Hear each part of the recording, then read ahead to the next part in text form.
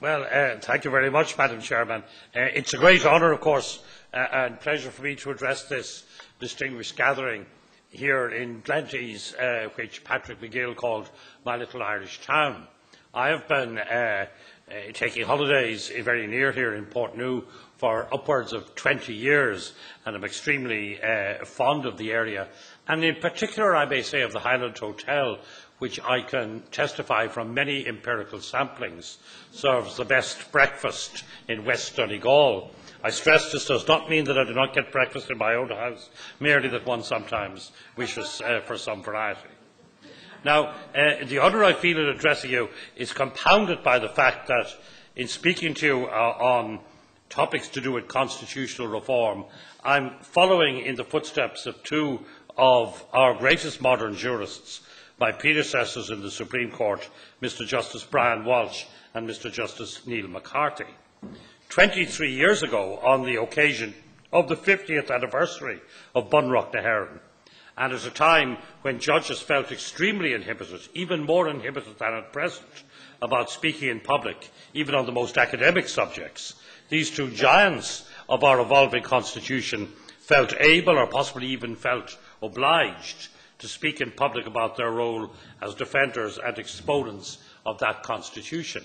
And I am happy to do so as well, but of course, if you do so, you get to speak with other people, such as David Gwynne Morgan, who will comment in the nicest possible way on various cases, some of which may not yet have completed their career. And David, I'm sure, will take no offence if I say that I don't necessarily agree or disagree with what he said on the topic of any of those matters. One thing I do very firmly disagree with, though, is he was kind enough to praise the courts for updating laws to bring them into line with modern contemporary society. I hope I've got what he said correctly. It's not the business of the courts to update laws. On the contrary, it's the business of members of the Oireachtas to update laws. And if the courts were to set about doing that, then they would be usurping the role of members of the Oireachtas, which they must not do. Now, constitutional reform, or even the replacement of the Constitution by another one, is a fairly topical subject at the present time. It's been discussed at various times since the 50th anniversary of De Valera's Constitution in 1987. But it appears that two things have conspired to bring it to the fore at the moment. One is the impending centenary of the 1916 Rising and the proclamation which announced it. The second is, and it shows the power wielded in our society by RTE, the recent television programme Aftershock, Where To Now, which trenchantly proposed the adoption of a new constitution based on the 1916 proclamation. Now, things like that naturally give food for thought to various people, including myself. What I hope to do this afternoon is to offer some general thoughts about the constitutions and their reform, especially in the present era of internationally binding instruments of various kinds of human rights, and to suggest some considerations to be borne in mind on reforming a domestic constitution. But I won't discuss any particular proposed amendment, because that's a matter for the political domain.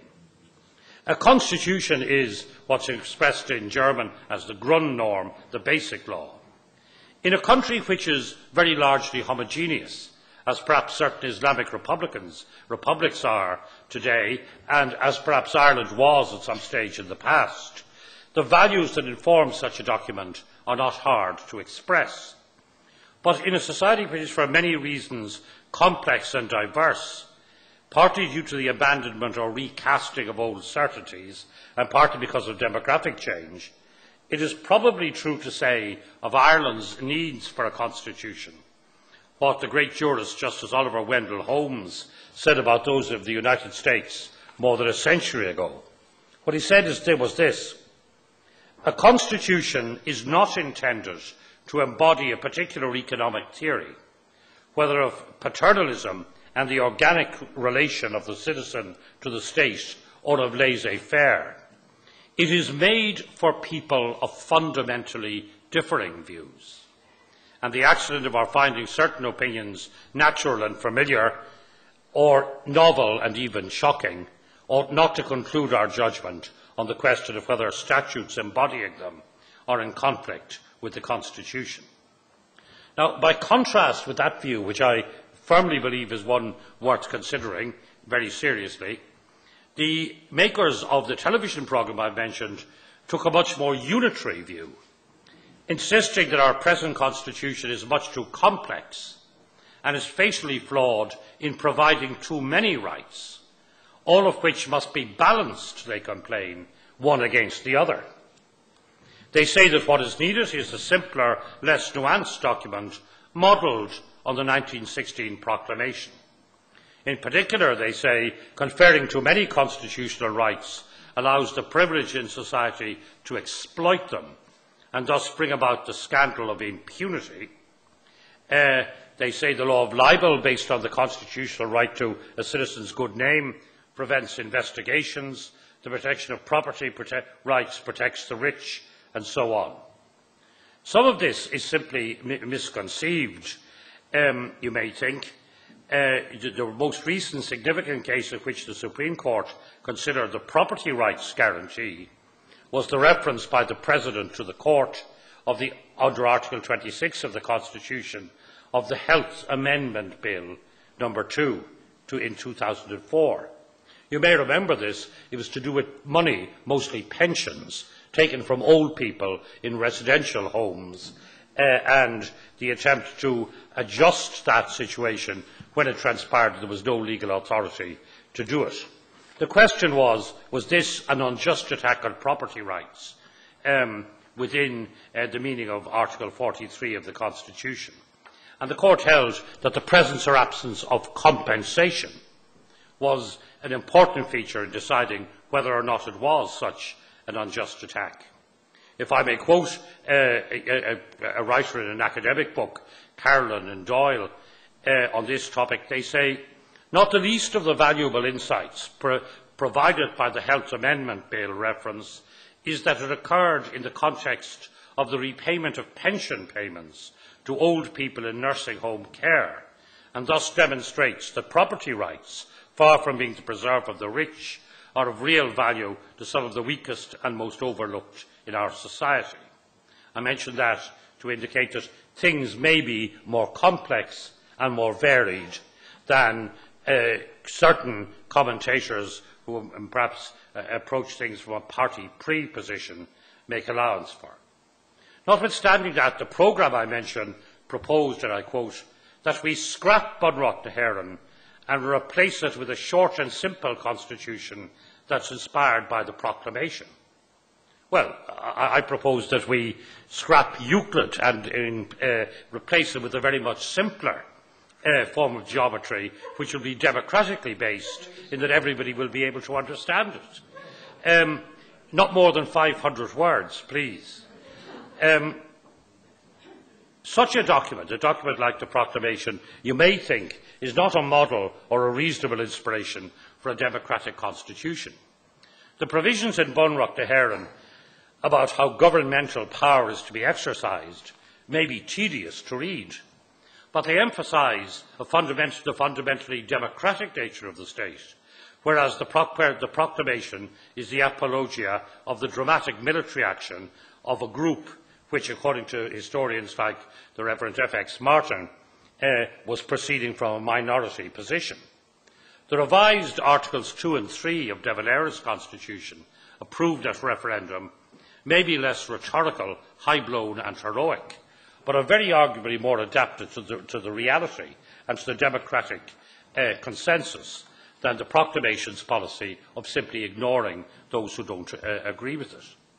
Of course, the proclamation, which was the work of a body called the Provisional Government of Ireland, was actually the second provisional government established within 2 years. The previous one was established in September 1914 by the signatories of the Ulster Covenant, and they too simply ignored the existence of those who didn't agree with it. But that is purely a historical observation. A constitution is not a pronunciamento. It's a document of an altogether different nature. In a case in 1987 called H v John Murphy and Sons Limited, Mr Justice Declan Costello said something which I think is equally true. It must be remembered that the Court, in construing a constitutional document whose primary purpose in the field of fundamental rights is to protect the citizens from unjust laws enacted by the legislature or from arbitrary acts committed by state officials. And that is something that's what a constitution does, insofar as it's an instrument of rights. I would imagine that if it's given some thought, almost everybody would agree with that statement of the role of the human rights portions of a constitution. I think it would also be agreed, at least on reflection, by almost all constitutional thinkers, except perhaps outright advocates of a political or ideologically engaged judiciary. There are such people, often on this side of the Atlantic, formerly of a Marxist orientation.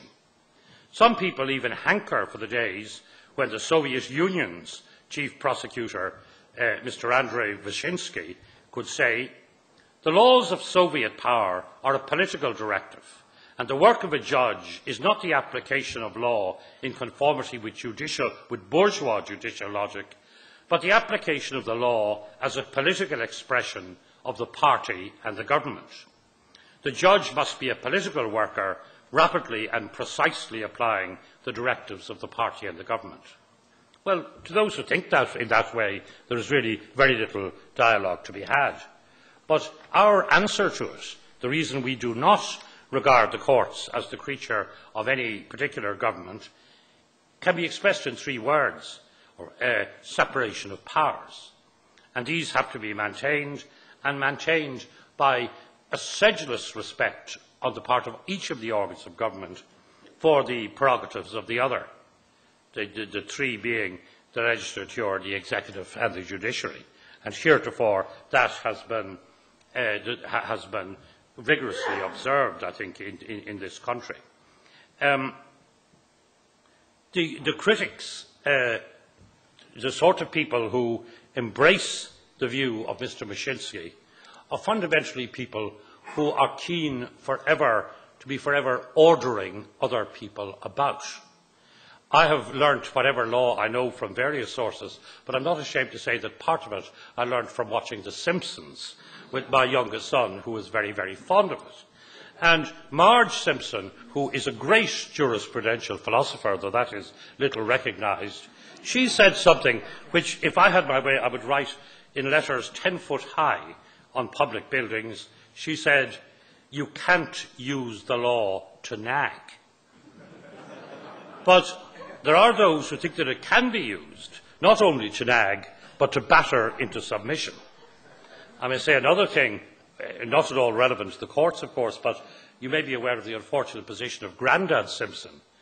Marge has taken all his money off him for various perfectly good family reasons, and he lives in the Springfield retirement castle, where Marge visits him quite often, and when she does, she passes a sign in the foyer which says, "Thank you for never mentioning the real world." And that too has its proper possibilities. Now, I'd also like to say, some people think that because the Constitution is a certain age, and ours is well over pension age, being 73 years old, or because it's of a certain length, that those are good reasons in themselves for changing it. That simply isn't so. The United States Constitution is over 3 times as old as ours, and the Bill of Rights dates, which David Gwynne Morgan was mentioning, dates from 1688. But these documents have been the basis of an expanding of civil liberties and of political rights in Britain and America, respectively, in America and Britain, respectively, for all of that time. A constitution takes on, like an antique, it takes on a patina. Over a long period of time, its authority tends to increase. Merely because a constitution is of a certain length, despite the aftershock programme, is not a reason for replacing it with a shorter one, nor as the embattled constitutional litigation, which is an enormous feature of the American and French policies, demonstrate, a shorter constitution is not even a guarantee that there will be less litigation. Now, in the aftershock view of constitutional reform, they actually advocate cutting back on constitutional rights. They say, and I'm quoting, when you have got a very complicated constitution as we have, one of the things you get is that these different competing rights, one of the reasons I think we have impunity, for example, for a lot of crimes which have terrible consequences, particularly white-collar crimes, is that people have rights and are able to hide behind the Constitution. That's a very interesting thought. It's a heartfelt demand for simplicity and an absence of technicality. And it may be quite understandable, but if acted upon, will simply end the constitutional recognition of some rights altogether. Let us remember the simplest possible statement or demand for rights: liberty, equality and fraternity, which echoed through the streets of Paris about 230 years ago. But a society with total liberty will soon be short on equality, and a society with total equality, assuming that such a thing were possible, because even in the Soviet Union dedicated to equality, there was, if you remember, a central lane on the road on which only public officials could drive. Funny that. With total equality, we'll have no liberty. Even at this most general level, these rights must be balanced and must be permitted to qualify each other. Without such a process, they're simply mutually exclusive. Similarly, in the post-9/11 world, liberty and security require to be balanced if either is to exist in reality. The complexity involved in this process doesn't arise from a particular length of constitution or a particular type of constitution. It arises from the inherent complexities of the human condition itself. Another consequence of this complexity is that, as Justice Scalia of the United States Supreme Court has said, a judge who takes his oath seriously will often find himself deciding against his personal preference. In 1972, a black gentleman was a would-be guest at a Moose Lodge club in the southern United States.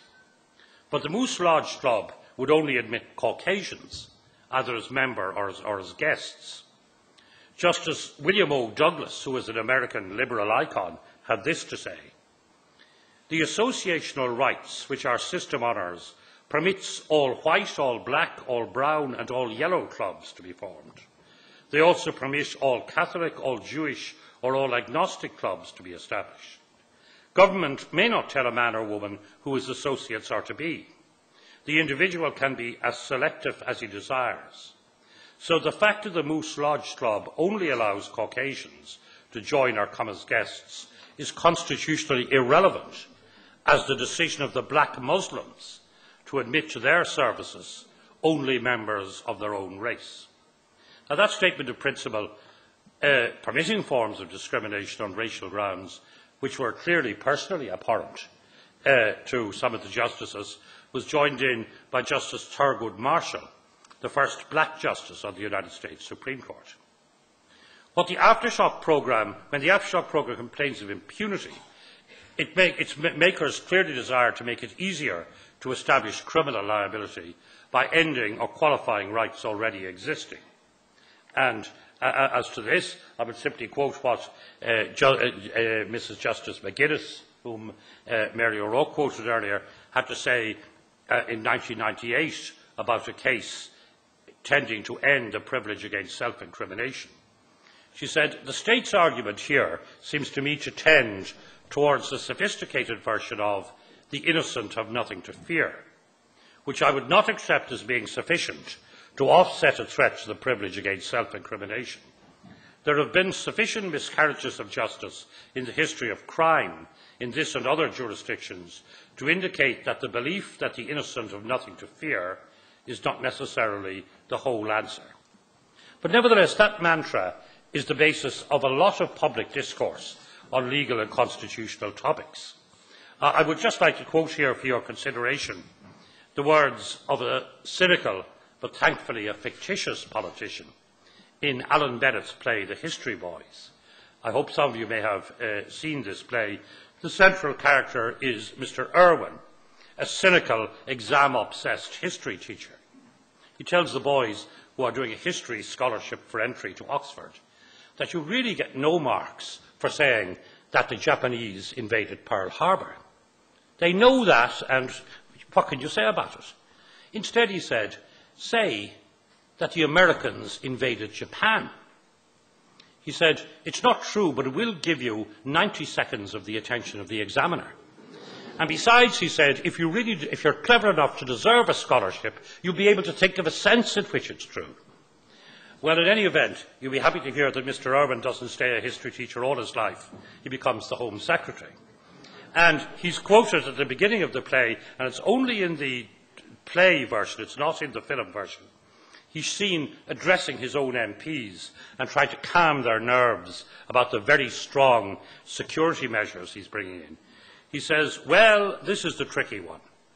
The effect of this bill will be to abolish trial by jury in at least half of the cases that come before the criminal courts, and to a significant extent abolish the presumption of innocence.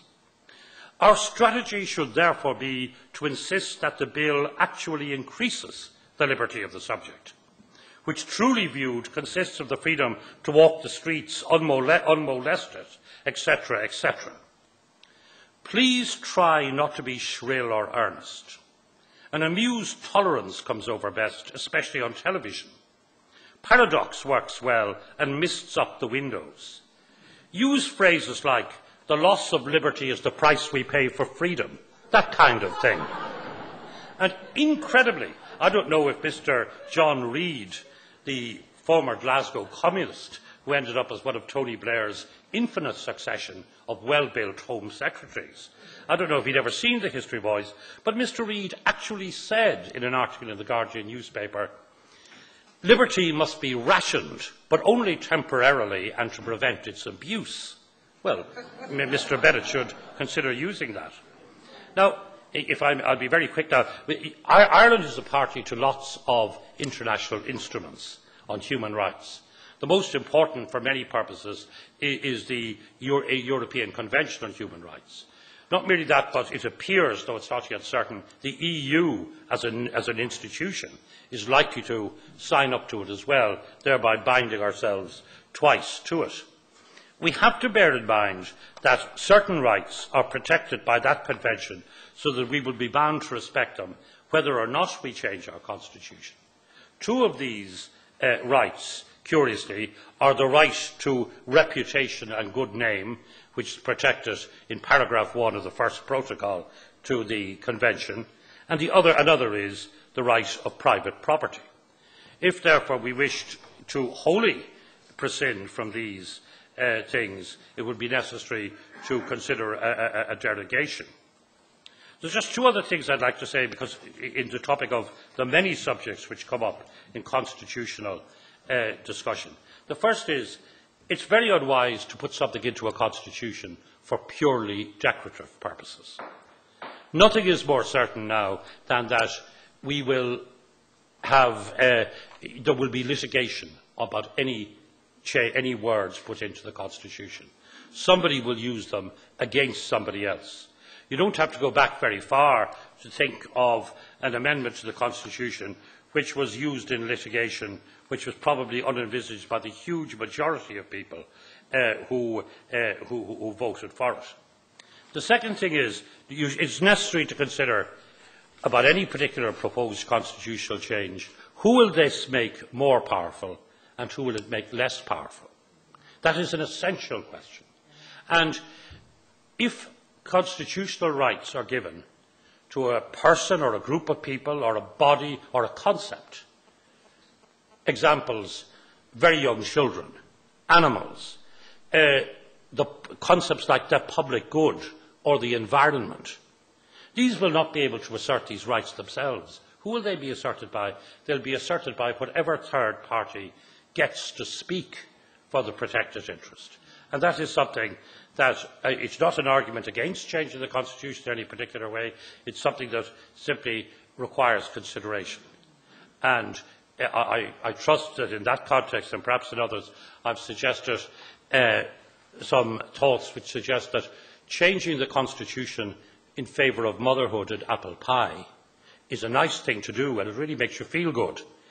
but it may not be quite so simple as a very idealistic view of it would suggest. Thank you.